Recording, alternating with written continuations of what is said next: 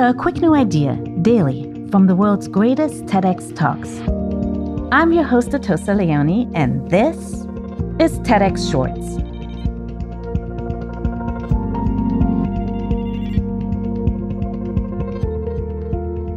Attention Deficit Hyperactivity Disorder, more commonly known as ADHD, affects millions of people around the world.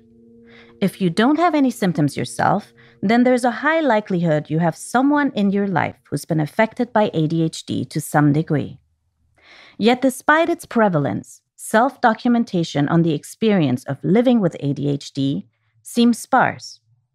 After being diagnosed with ADHD, today's speaker, Jessica McCabe, went on a journey to learn more about her condition, eventually creating the successful YouTube channel, How to ADHD. Today, she shares what she discovered from her journey and how she now uses that wisdom to teach everyone about ADHD. If you're not familiar with ADHD, it has three primary characteristics: inattention, impulsivity, and hyperactivity. Some people with ADHD have more of the inattentive presentation. Those are the daydreamers, the space cadets. Some have more of the hyperactive, impulsive presentation. A lot of what I found, though, was either super technical or seemed like it was written for parents and teachers trying to deal with ADHD kids. There wasn't a lot that seemed intended for us, the people who have ADHD. So I started a YouTube channel. So at some point, you're going to meet someone with ADHD. Work with them, give birth to them, or fall in love with them. Chances are, you already have.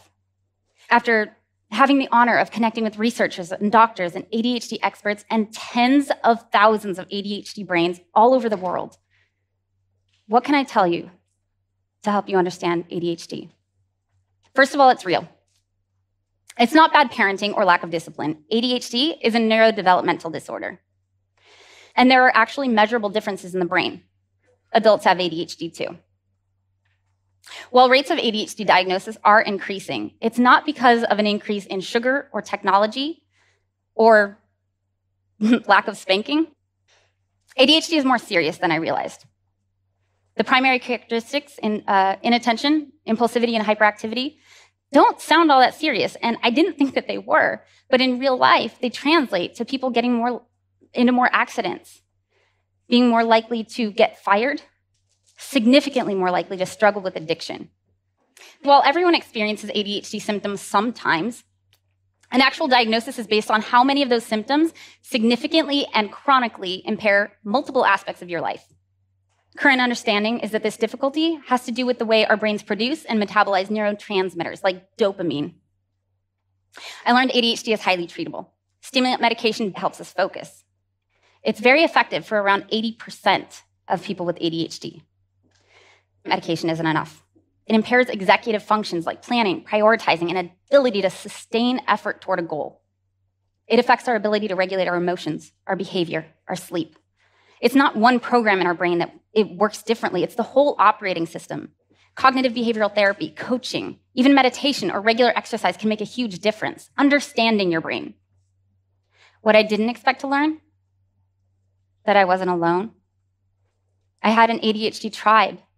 What a difference it would make to connect with it. There are people with ADHD in every country, every culture across the globe. ADHD brains have a lot to offer the world. We tend to be generous, funny, creative. We not only think outside the box, we're often not even aware there is a box. We may struggle when our brains aren't engaged. How did I reach my potential? 3 things. 1, I learned about my brain, my ADHD brain, both on my own and by connecting with others who have it. If you judge a fish by its ability to climb a tree, it will live its whole life believing it is stupid, unless it happens to chat with another fish and realizes fish aren't great at climbing trees, and that's okay. There's plenty of ocean.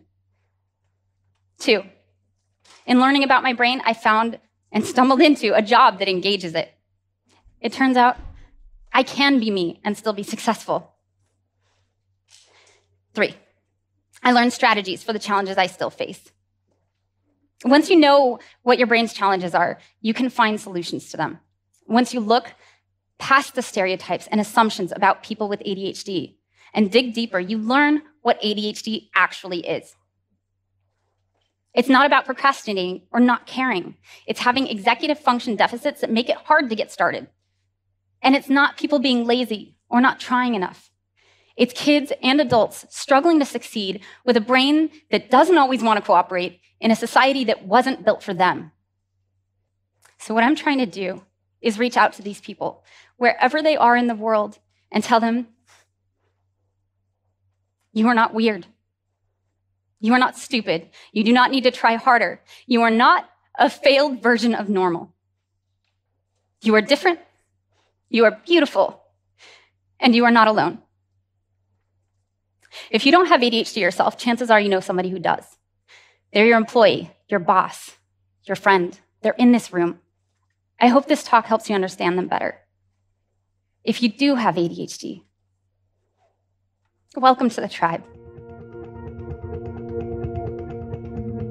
The TEDx talk you just listened to was recorded at a TEDx event in Bratislava, Slovakia.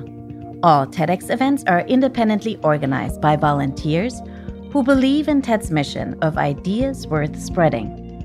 Special thanks to the organizing team at TEDxBratislava. Want to listen to the full talk?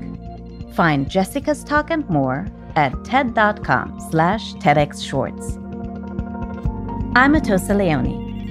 Thanks for listening, and see you next time.